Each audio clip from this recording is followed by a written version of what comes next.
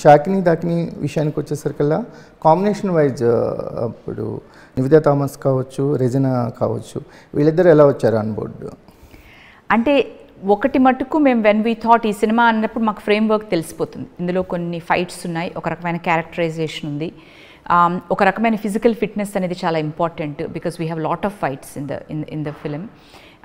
అంటే mid night runners అన్న పేరు ఎలా వచ్చిందంటే, ఒక మిడ్ నైట్ అయిన ఒక క్రైమ్లో వాళ్ళు రాత్రంతా పరిగెడుతూనే ఉంటారు. అంటే they have to constantly run in the story.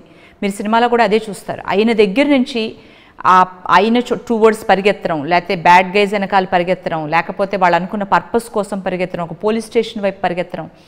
ఆ సినిమాకి మిడ్ నైట్ రన్నర్స్ అని అక్కడ అలా పేరు వచ్చింది. అంటే రాత్రంతా పరిగెత్తిన ఇద్దరు పీపుల్. అది ఇప్పుడు మేము తీయాలి అనుకున్నప్పుడు కథపరంగా పరిగెత్తాలి. సో ఆ స్టామినా ఉన్న మనిషి కావాలి. మేము అప్పుడు వెన్ వీ లుక్డ్ అరౌండ్, మాకు ఫిజికల్ యాక్టివిటీలో బాగా పార్టిసిపేట్ చేసి, అంటే she is a surfer, she claims mountains, she is a cyclist, అలా ఓపెన్గా తనకున్న అవుట్డోర్ లవ్, అంటే అవుట్డోర్ స్పోర్ట్స్ యొక్క ప్రేమ చూపించిన వ్యక్తి ఉన్న. అప్పుడు Regina was like somebody we thought of right away when we all sat down and said. Regina call వెళ్ళింది, సినిమా చూస్తాను అంది, చూసిన రెండో రోజే ఫోన్ చేసి ఐ మిన్ అని అంది. Then we wanted the second person and we really tried. కథ ఏంటంటే ఈ క్యారెక్టర్కి ఒక ఇంట్రెస్టింగ్ క్యారెక్టరిస్టిక్ ఉంటుంది, బికాజ్ అదేంటే ఫుడ్ అంటే ఇష్టపడాలి. ఇప్పుడు రెజీనాని మనం ఇప్పుడు ఇద్దరు బాయ్స్ ఫైట్ చేస్తున్నప్పుడు సేమ్గా ఫైట్ చేస్తుంటే ఏంటంటే చూడ్డానికి it goes away, it looks right, కరెక్ట్గా అనిపిస్తుంది. ఈ లుక్ కిక్ కొట్టి ఆ లుక్ కిక్ కొడతారు. కానీ we felt this character needs a different kind of a personality. అప్పుడు when Nivedita was approached, we felt what if she is a kabaddi player. Kabaddi ప్లేయర్స్లో ఉండే ఒక గొప్పతనం ఏంటంటే they can lift people and kind of put them down. మేము నివేతని అడిగాం, can you get to this role to kind of lift. మీరు చూసుంటారు ట్రైలర్లో దాని ఇలా ఎత్తి వేస్తుంటుంది. ఆ షాట్ 23 times అయింది. సో పాపం ఆ వ్యక్తిని కూడా ఐ ఫీల్ వెరీ బ్యాడ్. ఆ రోల్ చేసింది కూడా ఆహుతి ప్రసాద్ గారు అబ్బాయి. మేము అన్నాం కూడా, అబ్బాయి ఎందుకు అబ్బాయి ఇలా నువ్వు ఇట్లా చూడు ఎత్తి కింద వేస్తున్నారు, నేను ఆర్ యూ షూర్ అని చెప్పని. But that's the fun. ఆ అమ్మాయి she took it in a very good just. చాలా హార్డ్ వర్క్ చేసింది. దానికి ఒక ట్రిక్ ఉంటుంది, how you hold somebody. And Nivetha క్యారెక్టర్కి ఒక మాస్ లుక్ ఉంది madam. So teasing point of వ్యూలో కరెక్ట్. సో రెజినా క్యారెక్టర్ ఒక కొంచెం సీరియస్ లుక్లో ఉంటే నివేత మోర్ ఫన్గా ఉంది క్యారెక్టర్. సో ఆ క్యారెక్టర్కి తను ఏమన్నా ఫిట్నెస్ ట్రైనింగ్ అని ఏమన్నా తీసుకోవడం జరిగింది? చాలా.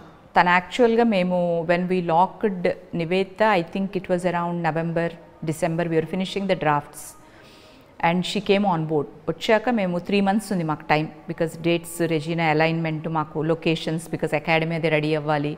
అప్పట్లో చాలా కోవిడ్ ఇష్యూస్ అవుతున్నాయి. They were using the academy for certain purpose. So ఇవన్నీ మేము వెయిట్ చేసి we decided that let's go for shoot from March అనుకున్నాక తనకు ఒక రిజిడ్ స్కెడ్యూల్ తను క్రియేట్ చేసుకుందండి. ఆ విధంలో మటుకు మీరు నివేతకి చాలా it's highest amount of commitment. తన ఫుడ్ ప్యాటర్నే కానీ, తన యొక్క ఫిజికల్ యాక్టివిటీనే కానీ, on top of it training for the character. Because fight character prepare అవ్వడం వేరు, ఒక పర్టికులర్ షేప్లోకి వచ్చి ఇలా ఉండాలి నేను అని ఫిక్స్ అవ్వడం వేరు, మనకున్న కొన్ని హ్యాబిట్స్ని మార్చుకోవడం వేరు. So Nivedita went out of the way to do that. So she did literally, you can understand, about 3 months. కొంచెం తన ఇప్పుడు లుక్ మీద కూడా కొన్ని కామెంట్స్ వస్తున్నాయి, విన్నారా సునీత గారు? విన్నామండి, చాలా కోపం కూడా వస్తుంటుంది.